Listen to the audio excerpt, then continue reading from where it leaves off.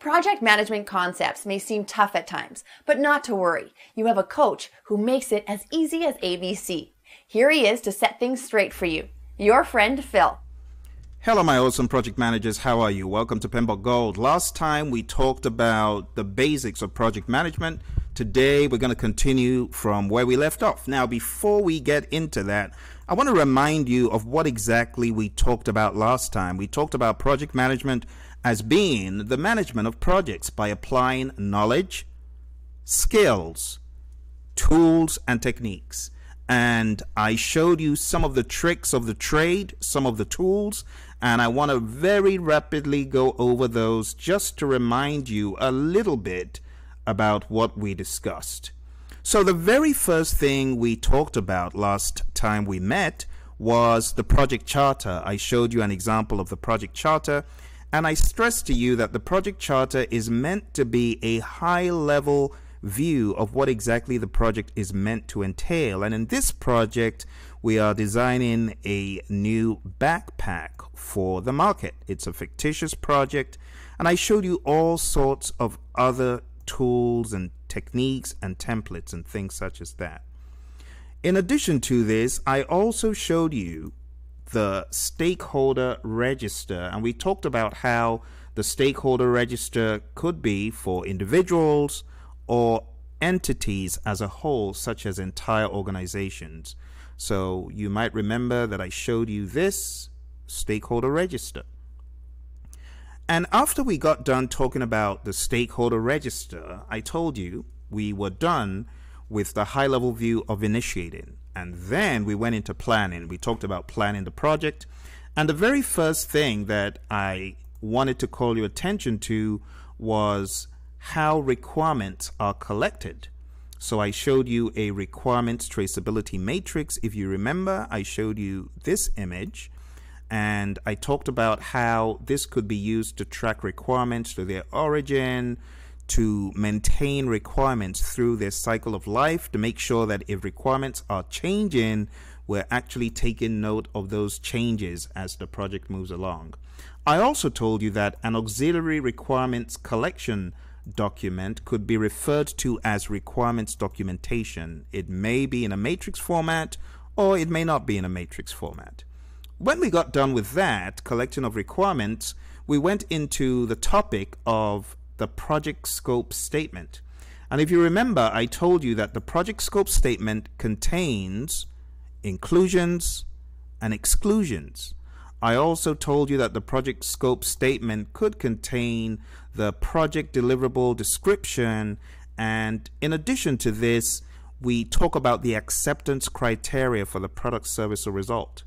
We also go through existing constraints and assumptions to make sure that they are complete and concise.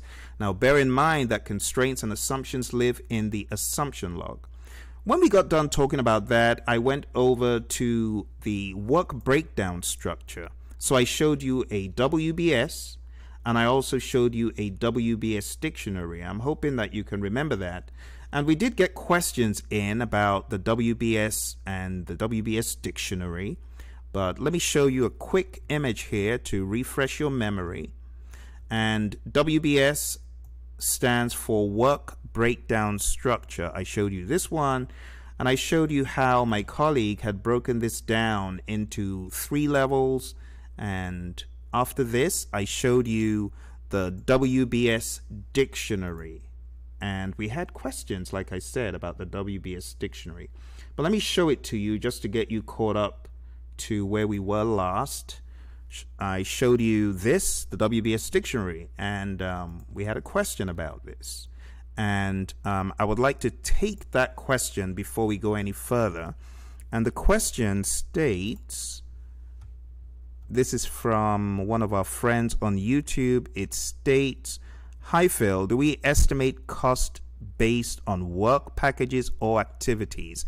That is a brilliant question, and the answer is you could estimate cost based on anything. If you want to do it at the activity level, go ahead and do it. If you want to do it at the work package level, that is also doable. A lot of folks may not be aware that the PMI and the PMBOK guide, they give you a blank slate pretty much to use whatever you will. So let me take you there to chapter 7 in the PMBOK guide, page 240.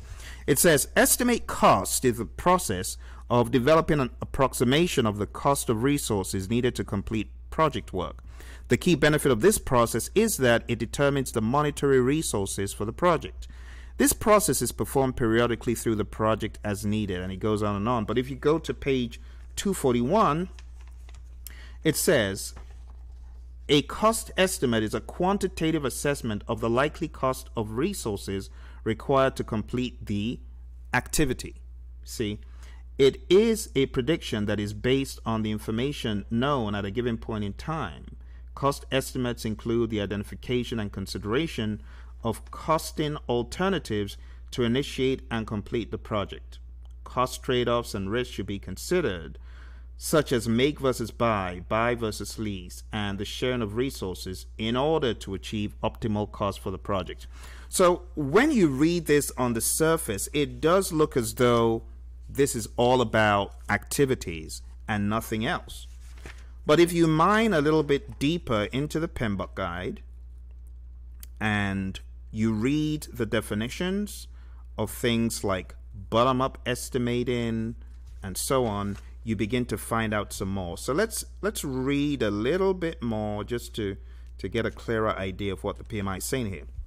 So if you read bottom-up estimating, it says, bottom-up estimating is a method of estimating a component of work. The cost of individual work packages or activities. You see that? Work packages or activities is estimated to the greatest level of specified detail. The detailed cost is then summarized or rolled up to higher levels for subsequent reporting and tracking purposes. The cost and accuracy of bottom-up cost estimating are typically influenced by the size or other attributes of the individual activity or work package. So you see, the PMI is giving you either activity or work package. And if you read further, you begin to see that narrative of activity or work package. So while I would like to go down to the task level for all my estimates, in reality, that may not always be a feasible option. Not only because of time that is spent to do that, but the pragmatism of doing it, to make it sensible and adaptable to business, you may just have to scale it up or down. Sometimes you even have to estimate at a much higher level. Nothing prohibits you from estimating at a control account level. Nothing.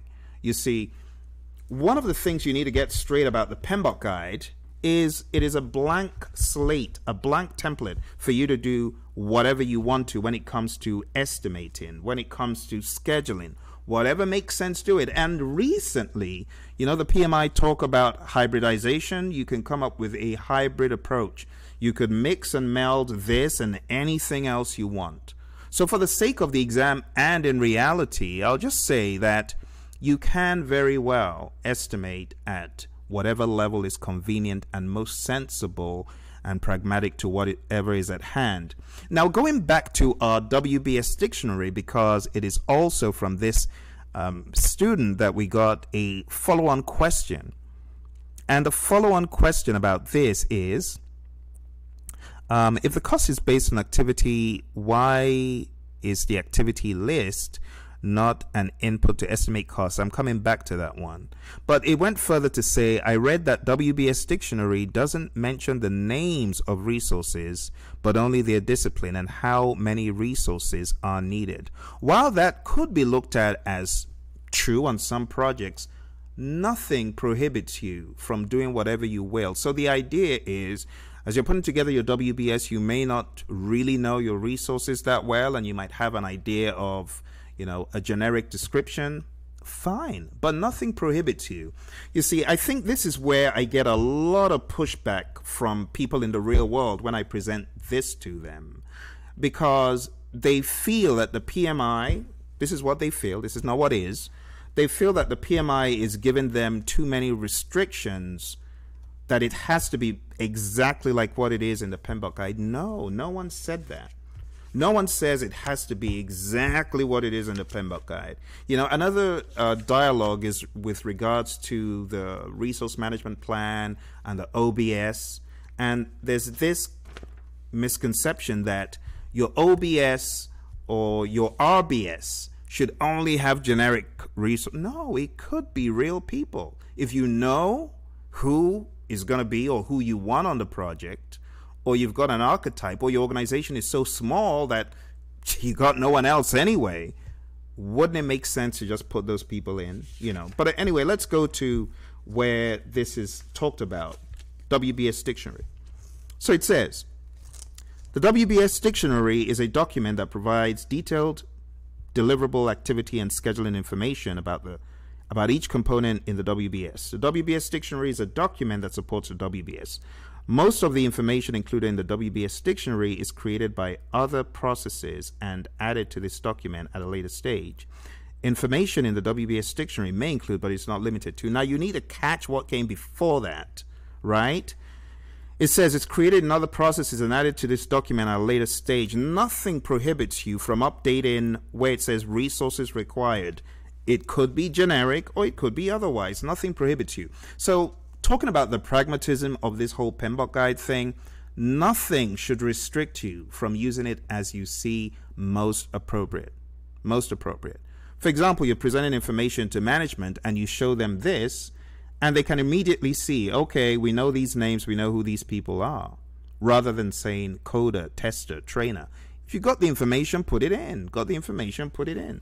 Okay, so the way I look at the PMBOK guide, you know, is like those books. They would say choose your own adventure, and you would choose how the end of the story ends. Sometimes you're the victor, and other times you're the victim. You know, jokes apart, the PMBOK guide is a choose your own adventure standard. You got to choose what happens with whatever you use. So if you choose to put names in, like my buddy has done here, oh, well and good. I'm not going to say, oh, that's wrong, you shouldn't put names, you should put generic. No. That is minutia. And I can tell you the PMP exam is not going to be, you know, testing you on the intricate, oh, it should be generic or not. No. They will test you on what should be here. Resource needed. Whether it's a name, whether it's generic, you know, that's fine. So I wouldn't split hairs over that. And then the next question I have here is, if the cost based on the activity list, why is the activity list not an input to estimate cost? This is also another good question, and it's another place I would like to reinforce what you need to do as a student. So I'm going to show you the activity list before answering that question. So let's take a look at the activity list again that I showed. Here's an example of an activity list. Now, in reality, this list could be shorter. It may not contain as, you know, much detailed descriptions as I'm showing here, but the bottom line is it's a list. But the next question I have for you is, what happens to the activity list? You need to follow through with the idea that the PMI is trying to float across. What happens to the activity list? Well, ultimately, your activity list is going to become part of, voila, your project schedule. Now, we talked about the schedule last time, and I know I showed it to you in Smartsheets. This is the schedule in MS Project this time. And when you talk about an activity list, it's pretty much this list. But wait, this is the schedule. So what am I trying to tell you? I'm trying to tell you that the schedule contains your activity list. You see what I'm saying? So when you go to estimate cost 7.2 and you're looking for the activity list, you ain't gonna find it. You're gonna find something else. So let's read the details here. It says, under estimate cost, if you look at 7-4, what do you see? You see the cost management plan, you see the quality management plan, you see the scope baseline. You don't have a schedule baseline yet. You got to remember that. And you look at project documents. What do you have? Lessons learned register, and what is number 2 item? Project schedule. So you don't have a schedule baseline, but You've got a project schedule. So what the PMI is trying to show you here is that the project schedule contains the list of activities, and that is what is going to be used to estimate costs for activities if you so need it. Now, going back to this whole dialogue about WBS, no WBS, and, activity list and no activity list, let's take a quick read. Okay. So it says here, under project documents, the schedule includes the type, quantity, and amount of time the team and physical resources will be active on the project. The duration estimates will affect cost estimates when resources are charged per unit of time and where there are seasonal fluctuations in cost. The schedule also provides useful information for projects that incorporate the cost of financing, including interest charges. So what does that tell you? It tells you, my friends, that there are times you're looking for a particular thing like an activity list, but you just need to look with a much wider view and you realize, oh, the activity list has become, by this time, part of your project schedule, so you don't need it. Okay? So thank you very much for those questions. And I believe those were the questions that came in. And going back to our project schedule, this is pretty much where we left it last time. And I was telling you guys that in the world of scheduling, we can use different tools. We can do this in different ways. And this is where I will continue from. We're going to take a break here, and then I'm going to come back and talk a little bit more about the schedule.